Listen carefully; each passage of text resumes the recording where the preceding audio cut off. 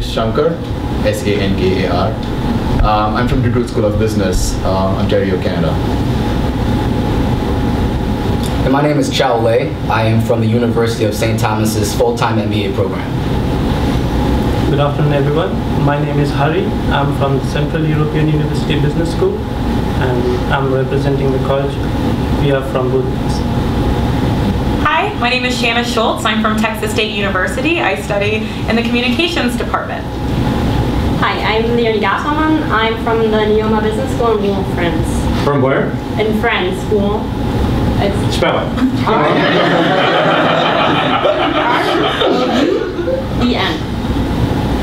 Got it. All right. And that's Rouen Business School? Yeah, it's the former Rouen Business School. It's now Neoma Business School. They acquired another. It's now what? Neoma, N-E-O-M. Oh, yes, I saw that.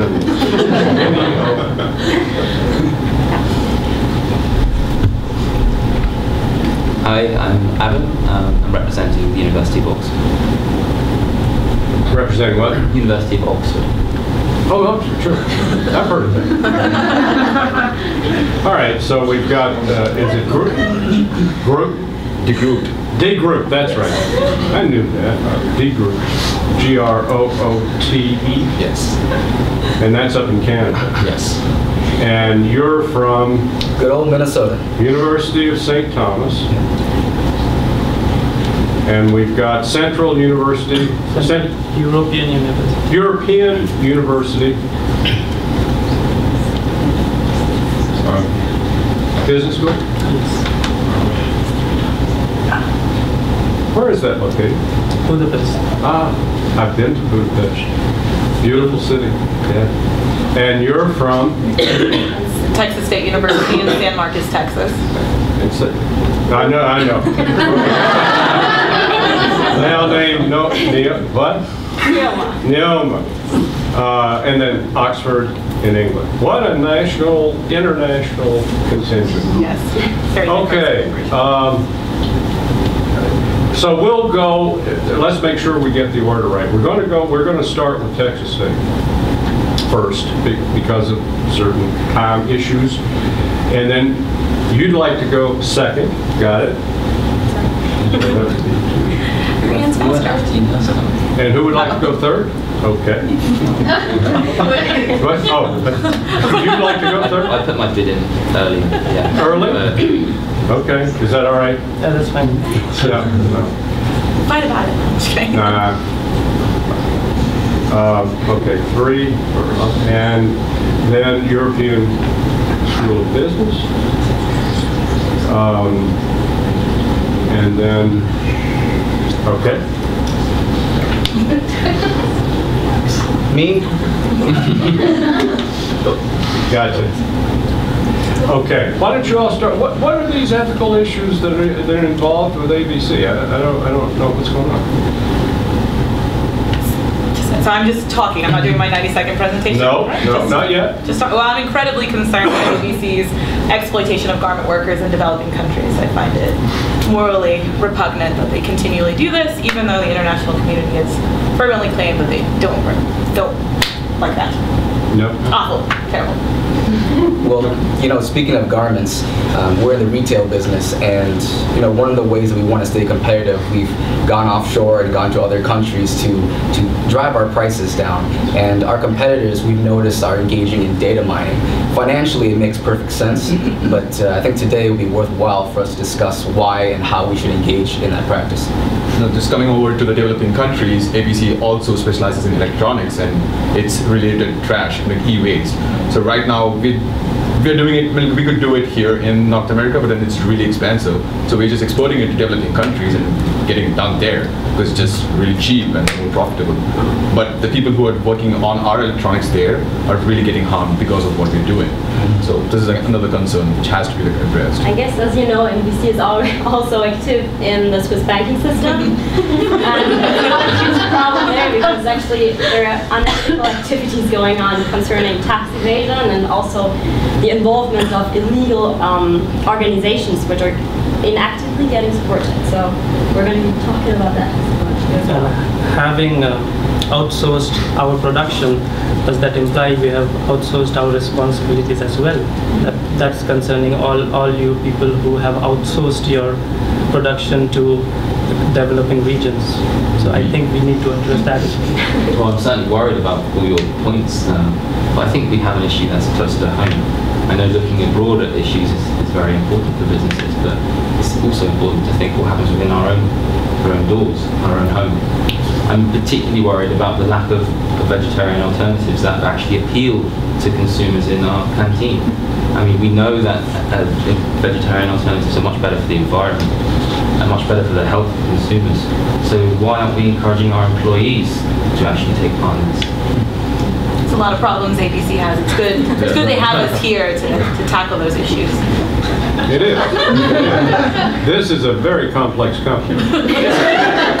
Now, who is a very technologically expert person who can sit up here with me and help me with this darn clock? Perfect. Bring that chair over. And I should introduce myself. My name is Mike Hoffman, and I'm the Executive Director. I want to get this to 1 minute and 30 seconds. And I'm the Executive Director of the Center for Business Ethics at Bentley University. I know, it's not easy. I'm glad you thought so, because it makes me feel better. Okay, do you have yours ready to start? I believe I do. Okay. Technological disaster. Okay, Texas, you're on. 1,124. That's the number of Bangladeshi bodies that line the back door of Gap Incorporated under the broken promise of Gap's supposed commitment to increasing international worker protection. Gap's weak attempt to renew their brand promise by formulating the Alliance for Bangladeshi Safety fails to meet international demands for increased corporate ethics. By failing to sign the Accord for Bangladeshi Safety and Worker Regulations, their principles and their promises are not backed by their practices, leaving you in the shadows of empty rhetoric and faulty assurances. The time for Gap to renew their promise and become globally conscious is now. They must infuse the Golden Rule standard into their operating protocol and their business vision. By utilizing the business virtue ethics and infusing it in the lifeblood of Gap, by utilizing fairness, toughness, honesty, and trust, the very depths of what it means to treat others with dignity and respect, they can begin to meet this ethical demand. Gap has a unique opportunity, as well as ABC, to begin to grow their profits not just by looking at how much money they can get, but rather investing in their workers and their personhood, because that's when you truly get sustainable corporate growth. The chance for Gap and ABC to be the globally conscious symbol of true retail is now. There can't be a delay. Lives depend on it. We must act.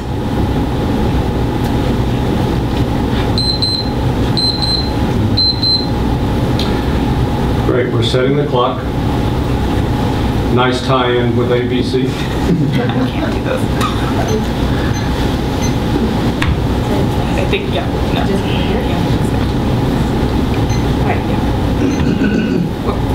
I won't touch it anymore. But it doesn't work.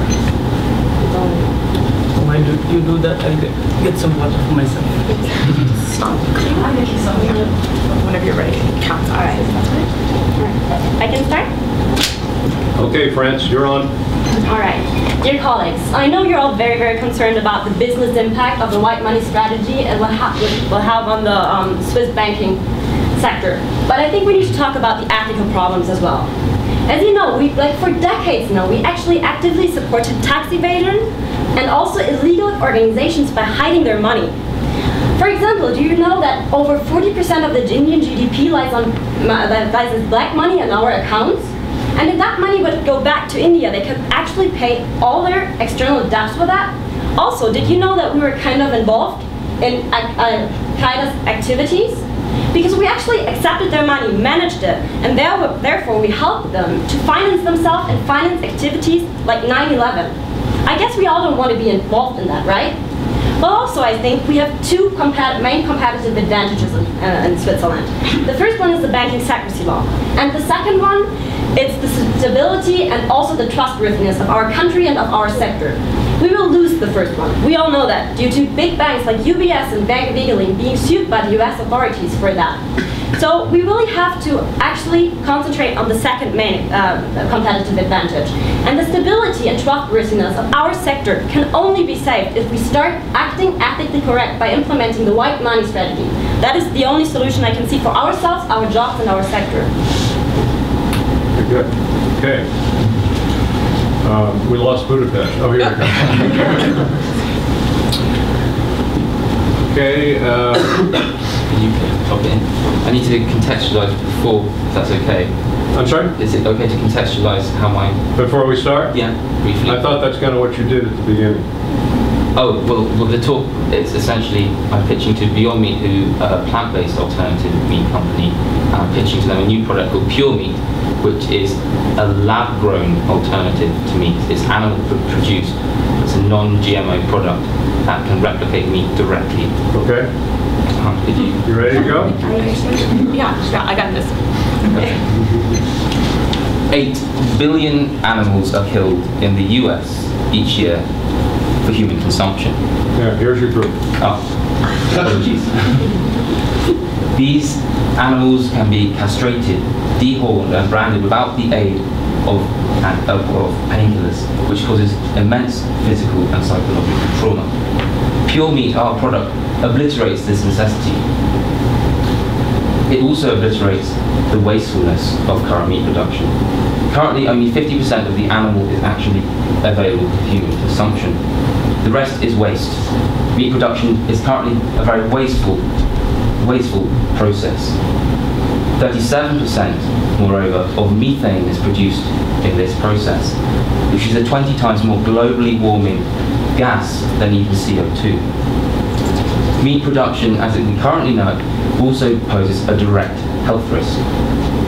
The WHO earlier this year discovered that 85% of Americans are now resistant to antibiotics as a direct result of the overuse of antibiotics in animal meat production. However, we need to give animals these antibiotics in order to prevent health scares and epidemics such as swine flu. It's a catch-22. We are at a dilemma, therefore. Do we continue to produce and consume meat as we know it, or do we opt for an ethically responsible alternative, pure meat? Thank you.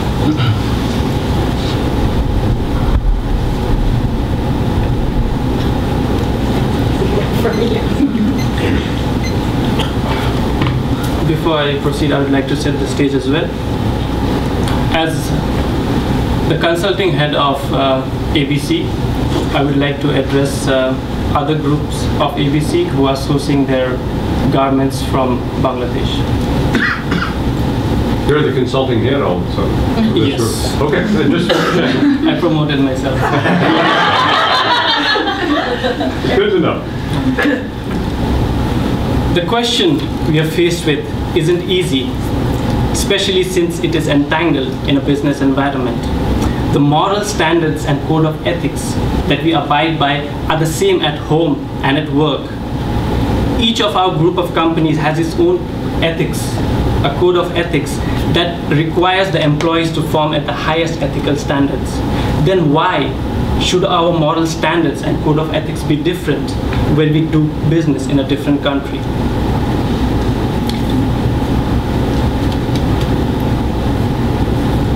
Now, fighting this problem is important because merely signing agreements like the Accord is like fighting cancer with vitamins. The real problem here is not identified. If we consider the system as a whole, the MNCs are the body, the factories the food, and the middleman is the blood. But the blood has gone bad, and we have to treat this disease.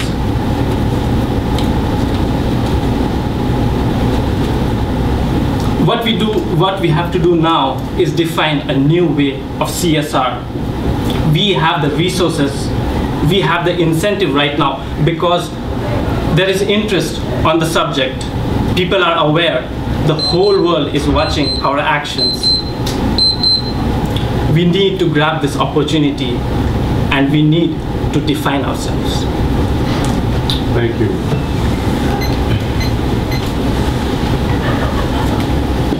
Okay, Canada. I'm so proud to be working for ABC, a company that reaches out to billions of people through our products. But does our responsibility end when we make a sale? We made commitment to be ethical champions, but are we doing enough? Despite our efforts to regulate e-waste, 20 to 30% of what we produce ends up in e-waste dump sites in developing countries like India, China, Ghana, and Pakistan. In Guyu, a city in China alone, 100,000 workers break down and burn our products to extract whatever they can. Working in these environments, these workers are exposed to chemicals like cadmium, barium, and lead, leading to paralysis, cancer, and even death. The chemicals leak into the water and soil system and affect another 200,000 people living within this community. Not only are their homes destroyed, they have no means to go back to farming. E-waste, their only source of income, is now killing them. We have the means and the measures to make a difference now. If we don't do anything, we are being an accessory to these murders. I understand exporting and processing these e-waste in the developing countries saves millions of dollars for us. But a proper and ethical processing facility needs to be in place to make this win-lose situation into a win-win situation. Because ABC, the company that I am so proud to work for, is not afraid to do the right thing.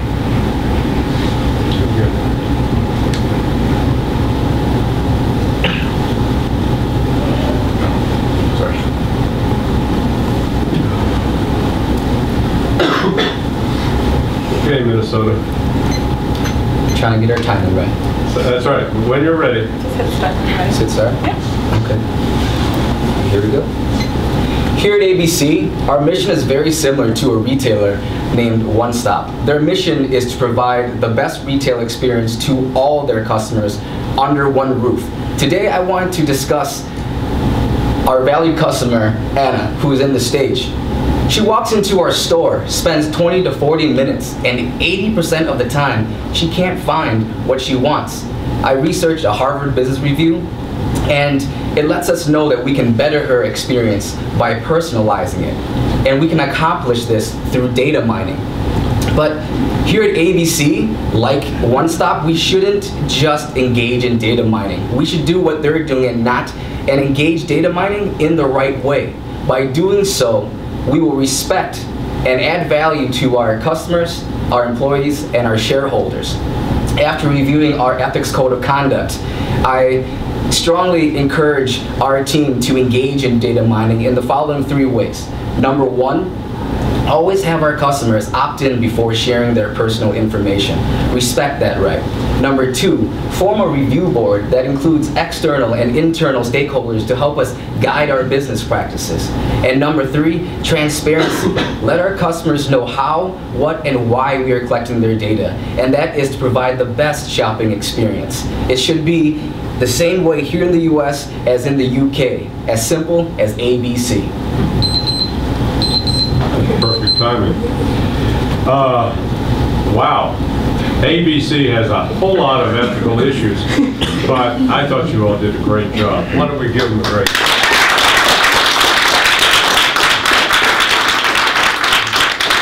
Thank you, Anna.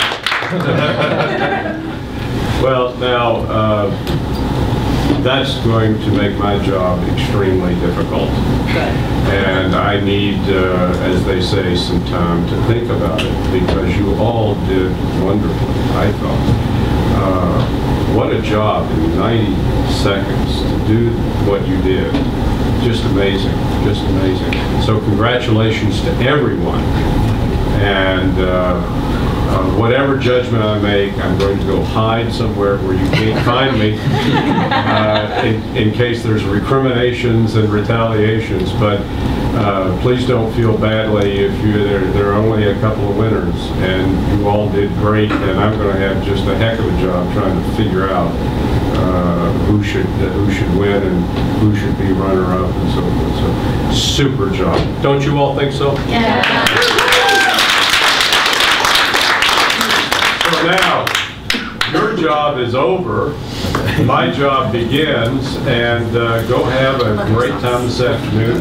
Back to the pool, whatever. And then what do we have, a pizza thing tonight? Great. Thank you.